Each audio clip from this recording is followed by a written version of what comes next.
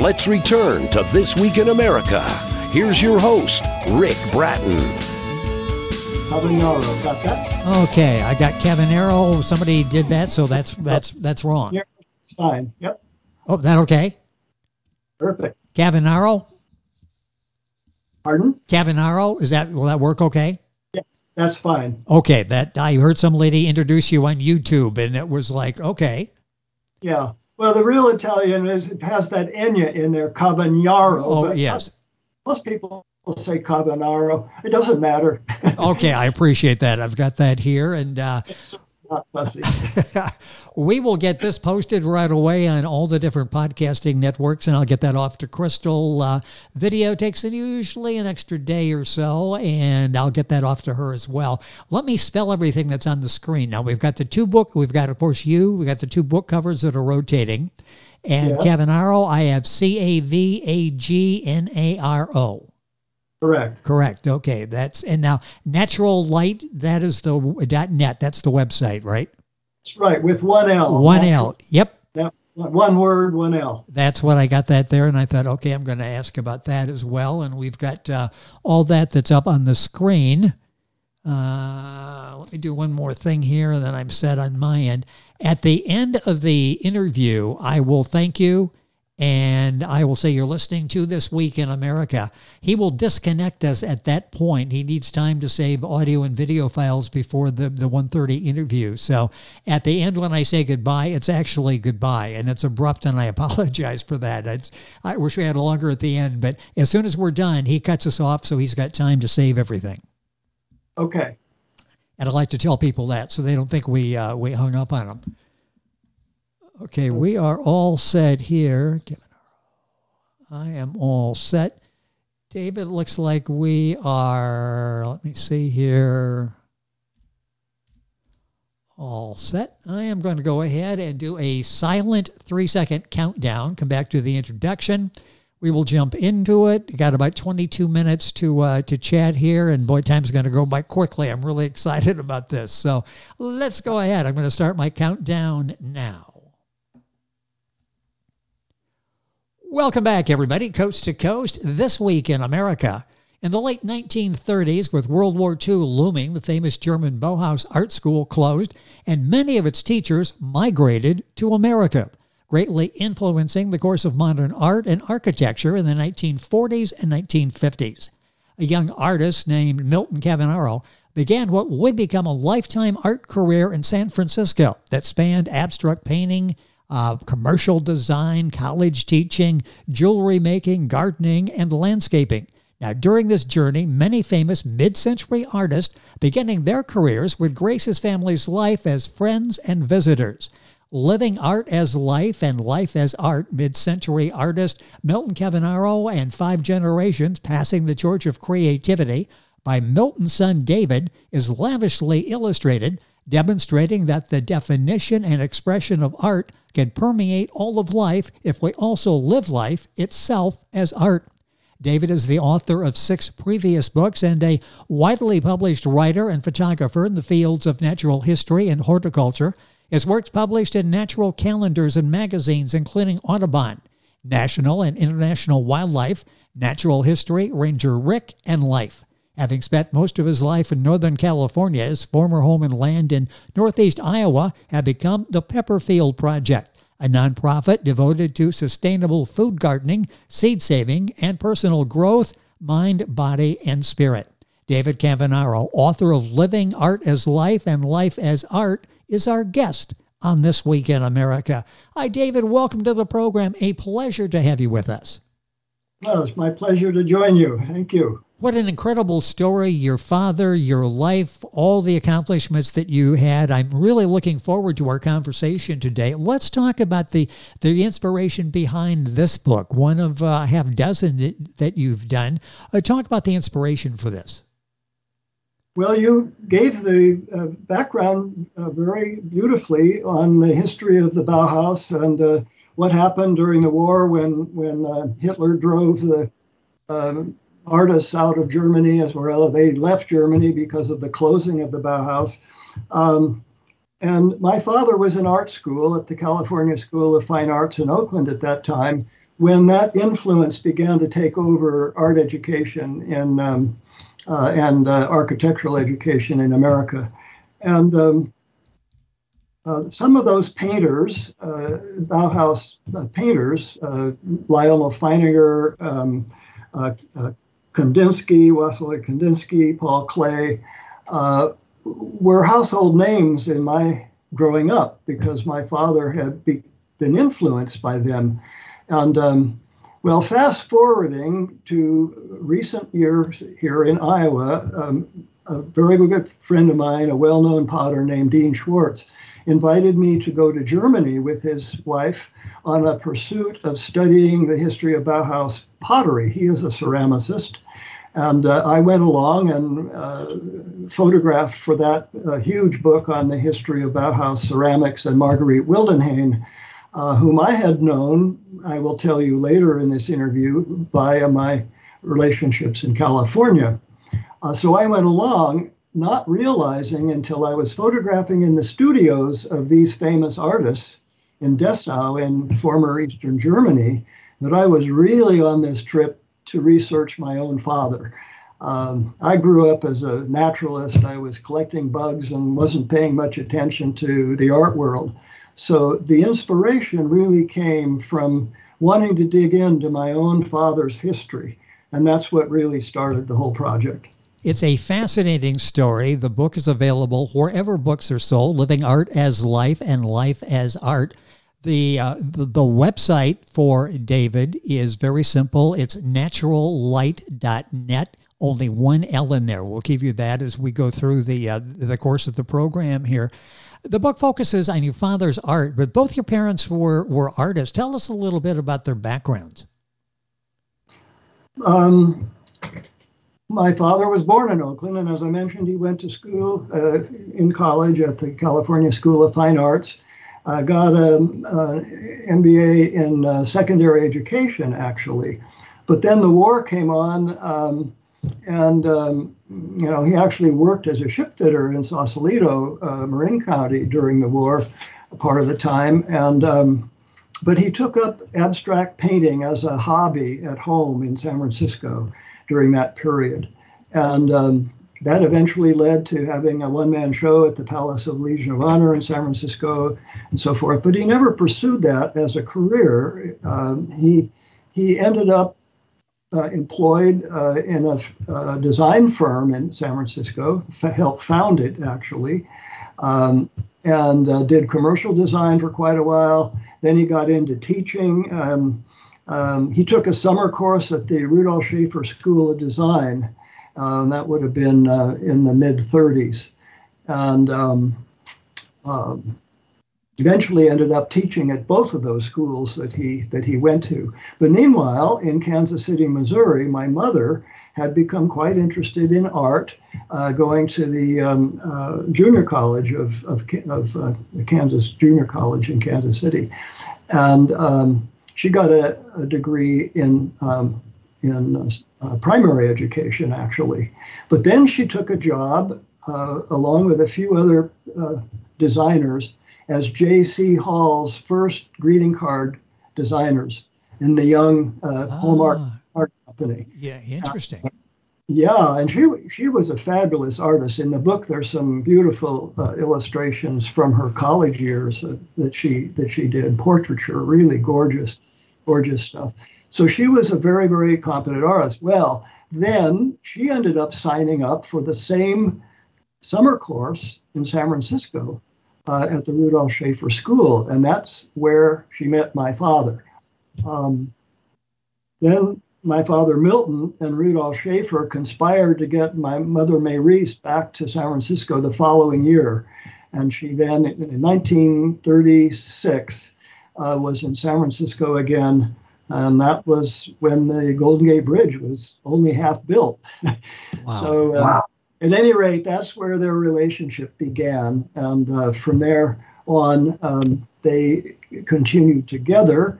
My father eventually gave up both teaching and commercial design, fled San Francisco in 1949 for a little tiny cracker box house in Marin County that cost $8,000 and they had to do it on a 30-year mortgage, if you can imagine how poor they were.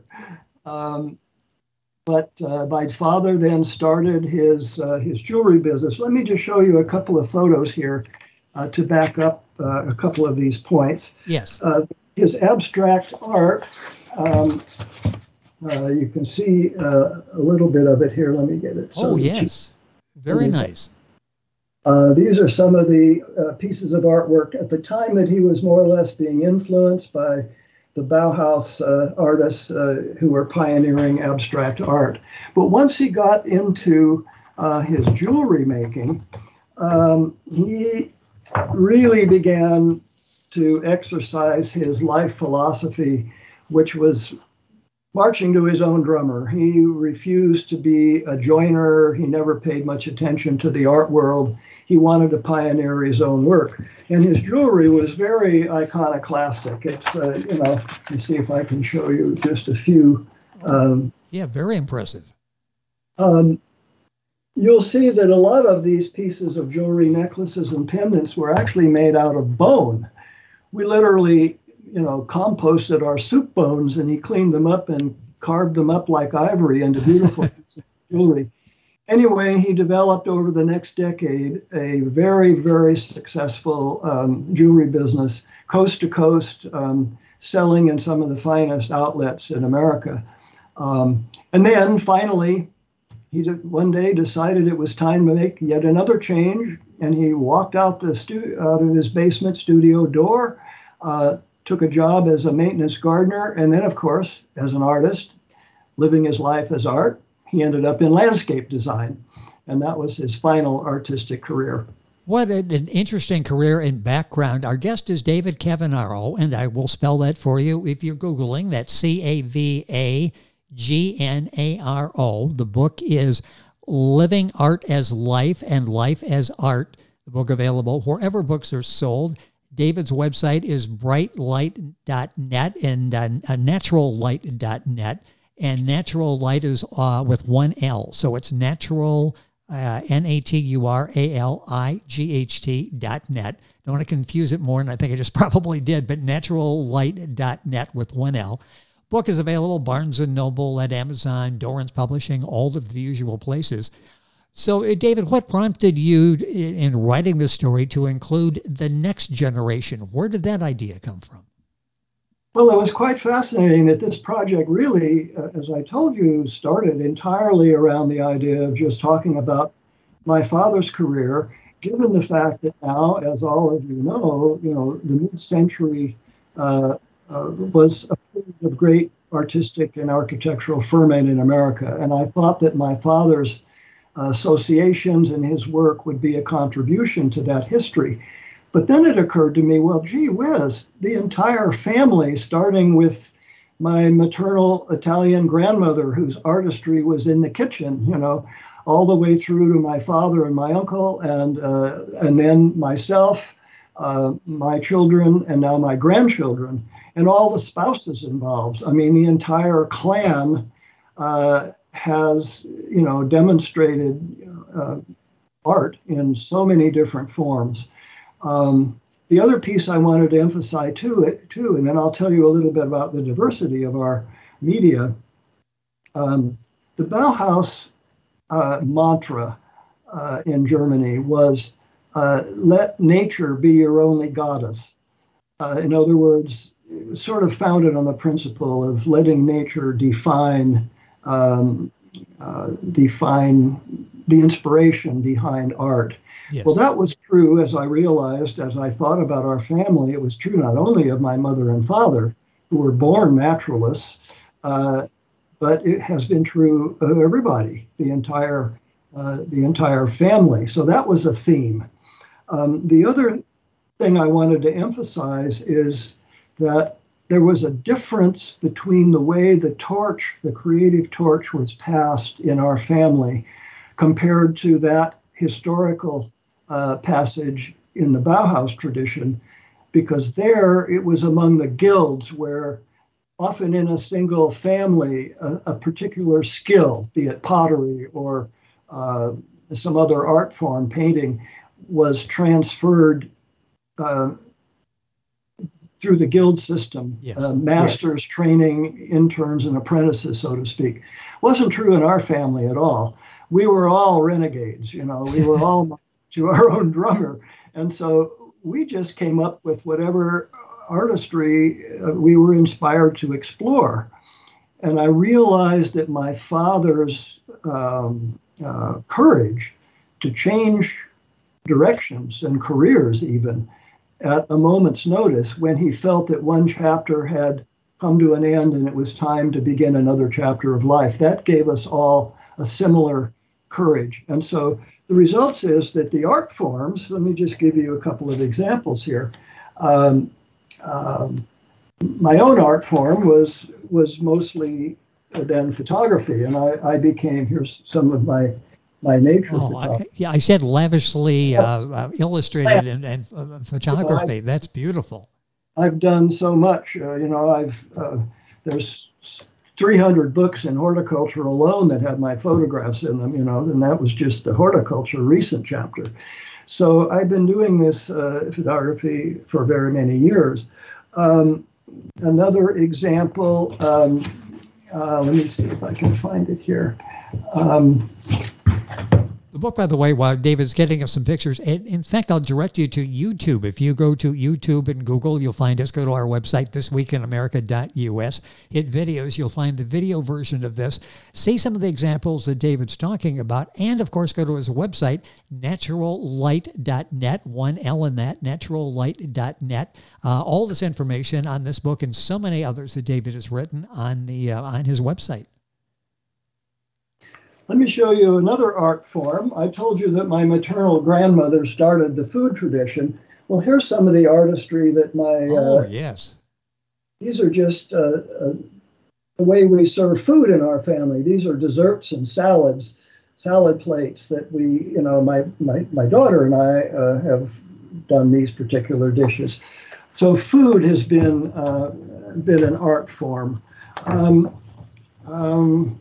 Wonderfully laid out. I'd be afraid to eat anything. It's so beautiful. I would not like to disturb the picture. This is the artwork that I did when I was a senior in high school for my high school yearbook, So it started a long time with me, and I want to just show you one more real quick one here.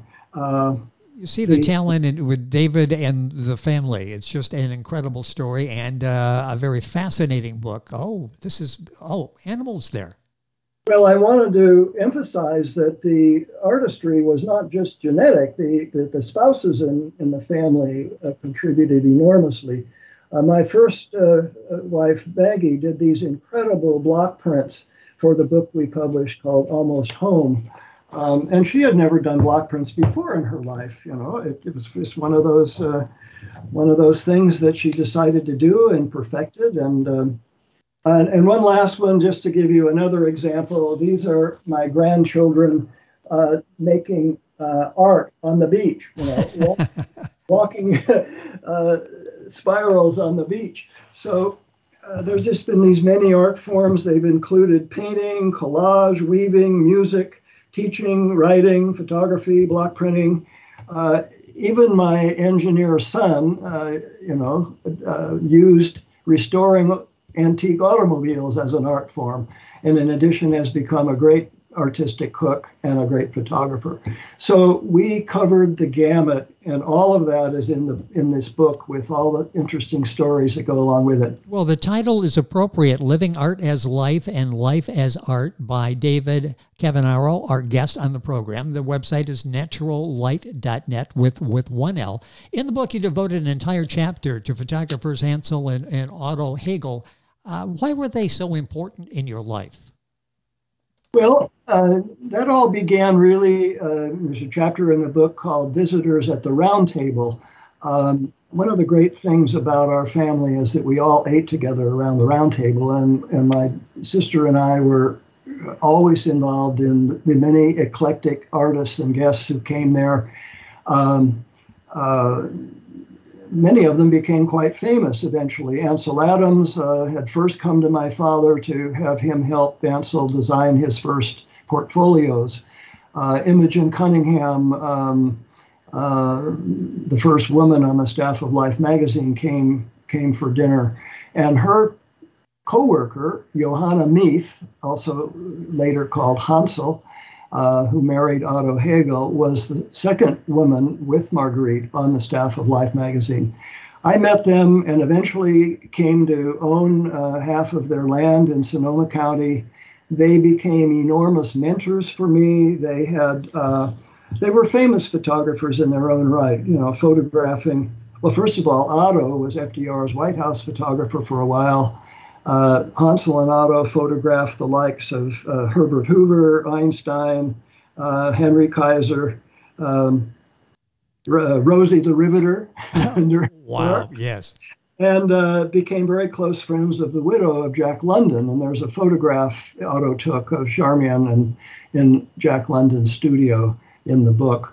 So they became not only mentors to me, but I wanted the chapter in the book because they represented so much the same philosophy of living life as art and art as life, as I tried to portray. The other connection was that Otto was the main photographer of this same Bauhaus ceramicist, Marguerite Wildenheim, whom I had followed to Germany because she had a pottery studio in Sonoma County, and also then turned out to be connected to Luther College and Dean Schwartz, the ceramicist here in Decorah. So the first chapter in the book, called Synchronicity in the Guided Universe, is very important to the philosophy of this entire record, because all of these threads are interconnected. Well, I want to ask you about it. Time is going by so quickly. Our guest on the program is David Cavagnaro. The book is Living Art as Life and Life as Art. You mentioned that. What would be the central message behind Living Art as Life and Life as Art? Reflecting on the title, what do you hope the message is that people take away from after reading the book? I really feel like people are very hungry right now for authenticity and for connectedness at this time of critical transformation on the earth and the uplifting of consciousness that's going on. And I just feel really strongly it's important for us to realize that art is not something separate from living. My father had a mantra: we make our biggest impact on the world by the way we lead our own lives. And I feel that we are all potentially artists simply in the way we lead our own life. And I've written down this one line about what that means. It means living a life of love, love for the earth, love for each other, and by that I mean all others, and sharing what we know and sharing our love in service to the planet and to the world. Then life itself becomes the art you have to offer. I think that's the central message. Boy, and there's so much there for all of us. It's a fascinating read visually as well as the text that David has put together. I mentioned author of 6 books. You also recently published another currently available, The Luna Moth Papers, Mirrors for One Another in Real Time, a 20-year exchange of letters with my English teacher. Briefly, what was that about, and is that connected in any way to this book? It's very much connected, actually. I wrote that one first, and then I wrote the next year this one, published them both myself on my little publishing company, Natural Light Press, and now they're both being picked up and republished. They are connected philosophically for sure, because my English teacher and I shared this 20-year amazing correspondence all through the tumultuous 1960s, 70s, and 80s, moon landing, civil rights movement, Vietnam War, and really the messages are very much the same. That we really need to get reconnected with the earth, to Mother Earth and nature, and get reconnected with each other, and truly live our lives as a work of art. And you're doing that, and you've talked about you do talk about the career in the book, the new career, the horticultural photography. I mean, your photography is so amazing. You've had animal species named after you with the expeditions that you've been on. I'd love to do a show just talking about all the background and all that you've seen in your amazing career, which continues to this day. And I mentioned the books that are available. Mention the website. I understand that you would do autographed copies of your books. Yes, I do. Thank you for mentioning that. I want to stress that I would love to sell both books myself personally, because then I can give you, the reader, the chance for a personalized autograph.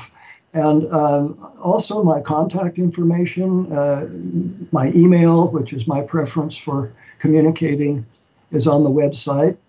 Simply my name, David Cavagnaro at gmail.com. And I relish communication with my readers in person, and am happy to engage in philosophical discussions around all of these issues we're talking about. And you would love to have those with David. You would learn something in having a correspondence with David. Again, our guest, David Cavagnaro. That's C-A-V as in Victor, A-G-N-A-R-O. You'll find his books available, wherever books are sold. Send you to his website where you can get autographed copies, naturallight.net, 1L in that. Book available, of course, at Doran's Publishing Company, Amazon, Barnes & Noble. I want to thank kingspagespress.com, the author's marketing consultant, for arranging our conversation today. So much in all of his books. It'll be a learning experience, a pleasurable learning experience in reading all of the books. David, it's been a pleasure. Time has gone by way too quickly. We can use hours to talk about what all you've done and what all your family has done. What a remarkable life that you've led by your parents. Thank you so much for being with us on the program. It's certainly been my pleasure. Thank you for inviting me. It has been our pleasure, and hopefully we can do it again. David Cavagnaro, our guest on the program, his website, naturallight.net, 1L. Link for that on our website, thisweekinamerica.us. And we're back on today's program right after these messages. This Week in America is online. You can visit our website, thisweekinamerica.us. Scott Pinkerton, associate producer of This Week in America. Jay Anderson, segment producer. Ben Watson, webmaster. Otto Bechet, director of engineering and TV production. This Week in America produced and is a trademark of Blue Funk Broadcasting, LLC. For information on all of our guests and to listen to this week's show, our website again at thisweekinamerica.us. And I'm Sean Bratton, executive producer of This Week in America.